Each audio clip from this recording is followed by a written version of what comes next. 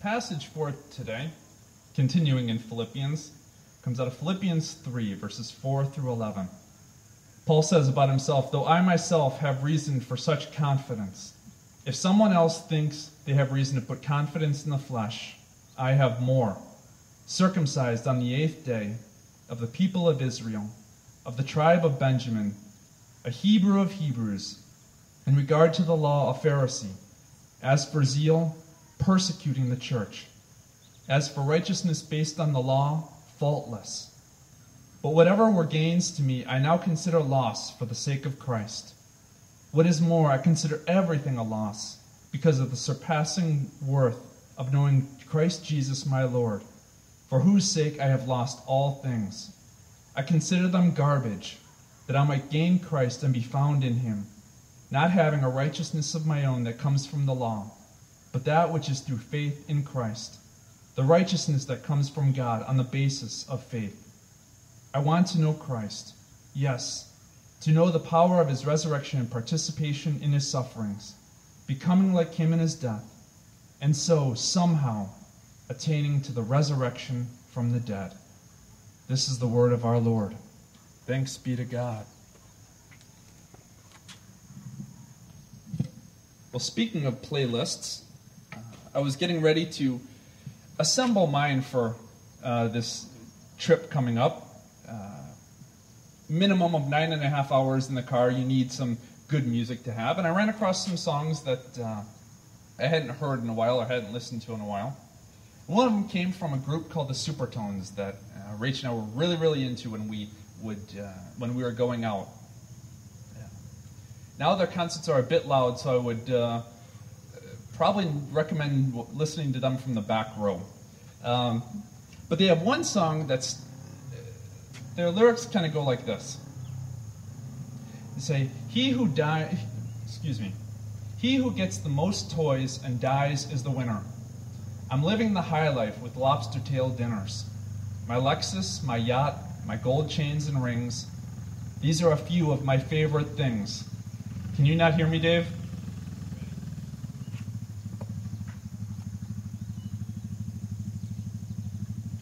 Any better there?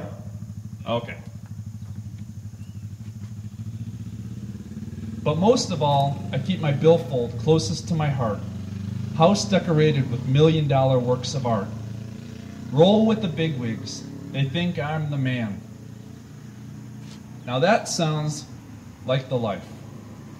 Not that I know anything about having, my apartment filled with $1 million works of art, or driving a Lexus, or having gold chains and rings and all that kind of stuff. That's certainly not been my life experience, but it reminds me of those commercials they'd have where people would call in and ask these beer guys if they're living the high life, and they'd say, I'm on my yacht and I got having lobster with Dom Perignon or whatever, and is this the high life? And the guys would be like, yeah, that's the high life for you.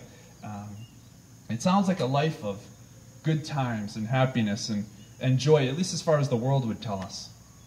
That's kind of the theme that Paul writes about in this letter, as I've said a couple times, constantly saying about rejoice and joy and be joyful. It's unlike some of his other letters, and he's not trying to answer some specific doctrinal issue or something like that the church is having. Like he had to go through a whole laundry list of them with Corinth, but not so much with this one. And this one comes just out of dealing with ordinary life and being able to have joy and have the high life, if you will, in ordinary life. And even how to have joy and victory in those times when you just don't want to, you just don't think it's possible. Maybe some of those experiences like losing your job, or Dave, if you were to come home and you find out PJ just crashed your van or something like that as he's driving around, some of those kind of days. Deb, I'd say crash the plane, but that would be a whole lot worse, and we're not going to go there. Or you've spent 4 years chained to a Roman guard under house arrest, or at least that's what Paul's been dealing with as he writes this. You got a lot more interesting life than me if that's part of your life experience. It's certainly not one of mine. But during those times, we can try to find we've got to try and find confidence in something or security in something. Some people, will hold on to their bank accounts and be like, you know what, as long as my 401k is doing okay, or I can ride out some of this bad stuff that's going on, or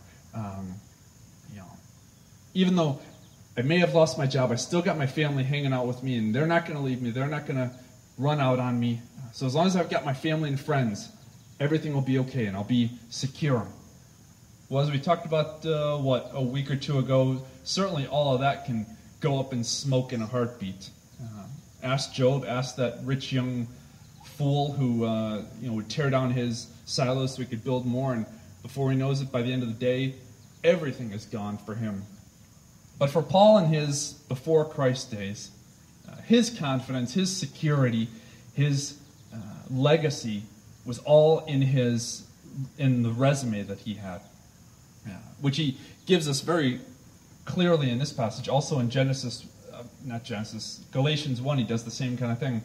But he walks through just the various bullet points that he's got on his resume, where he says, I was circumcised on the 8th day.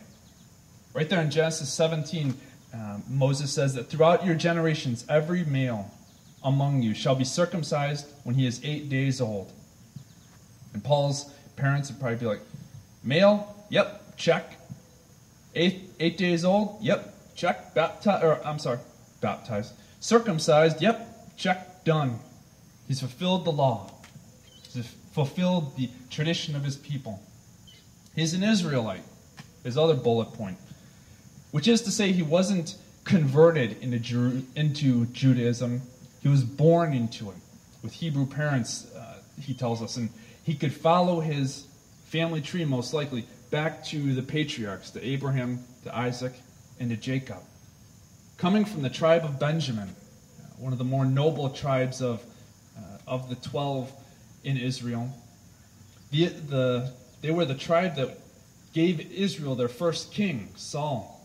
And before Paul became Paul, Paul was Saul. And so he had that extra irony or feather in his cap when it came to his resume, in that he had the same name as Israel's first king. He was the Hebrew of Hebrews, just plain old hardcore about his faith. He was a Pharisee. Not just any regular Jew or Hebrew, but one of the strictest in the Jewish culture, one of the strictest sects in the Jewish culture. And he's got it right there for him. And when he talks about his credentials in Galatians 1, he says, I advanced in Jerusalem beyond many among the people of my same age, for I was more zealous for the traditions of my ancestors. So he's not only coming from the best tribe, the best sect as far as they're concerned, but he's at the top of his class in all of that too. His resume just keeps getting better and better and better as far as the Israelites are concerned. And then he gets to some of the stuff that's maybe not so great. When he says, I was a persecutor of the church.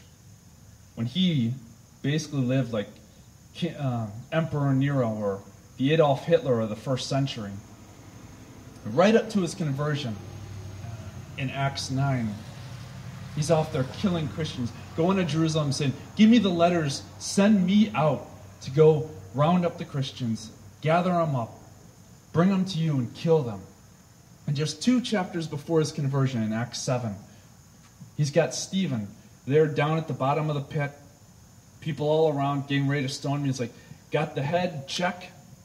Got the chest, check. Got him in the arm, check. I'll sign off on it. Stephen's dead by my hand. I'm proud of it. And that was something Paul would write on his resume and claim as something to hold up, something that he could take security in. Concerning the law, blameless. It's amazing when you go back through Deuteronomy or Leviticus and you read some of the laws that Paul would keep. And he knew them all and would keep them all. Some of them that one of my Old Testament professors had told me that were some of the more obscure that he knew of. One says, you shall not boil a young goat in its mother's milk, out of Exodus 23. It's like, okay, Paul can keep that one. Or Deuteronomy 22, you shall not wear cloth of wool and linen mixed together. Cloth is one thing. Wool is another thing. Put them together, that's a no-no. Okay. Paul could keep that one. And then just a little bit earlier, if you come across a bird's nest in any tree or on the ground with young ones or eggs, and the mother sitting on the young or on the eggs, you shall not take the mother with the young. You shall let the mother go, but the young you may take for yourself, that it may go well with you, and you may live long. Okay. They're getting more and more obscure. You read in Leviticus, there are rules about if an animal has a cleft foot and chews the cud, you can eat it. But if it has one but not the other, don't eat it. And if it doesn't, just trying to remember them makes my brain hurt. And yet Paul was able to keep them straight and be able to keep them to the point where he would be blameless before the strictest of the church, the Pharisees. If anybody could have confidence in themselves, it was Paul, or Saul before he became a Christian. Paul was living the little man high life in his own way. It's actually the name of the Supertone song that I was kind of reading the lyrics of before. It's called Little Man. But I left off the last line of the verse. And for a kind of important reason, because it really brings Paul's resume crashing down. The song says, "I roll with the bigwigs, they think I'm the man. But then I stop and look and think about how big I really am." What's Paul's resume worth to him now that he is after Christ, after Acts 9? Rubbish, trash, garbage, worthless, dung, if you look in the King James Version. Yes, it actually says that. I've looked it up myself. It's all worthless compared to the joy of knowing Christ as his Lord and his Savior. It's kind of like the story of Zacchaeus as Jesus and his disciples are coming into Jericho. And Zacchaeus has heard about this guy, Jesus, but he's kind of a short guy, so as the crowds are gathering, he can't really see him, so he climbs up this sycamore tree. And Jesus, riding in, calls to Zacchaeus and says, "Come down from that tree. I want to have dinner at your house." Zacchaeus probably rushes down that tree just as fast as he went up it. Goes, has dinner with Jesus.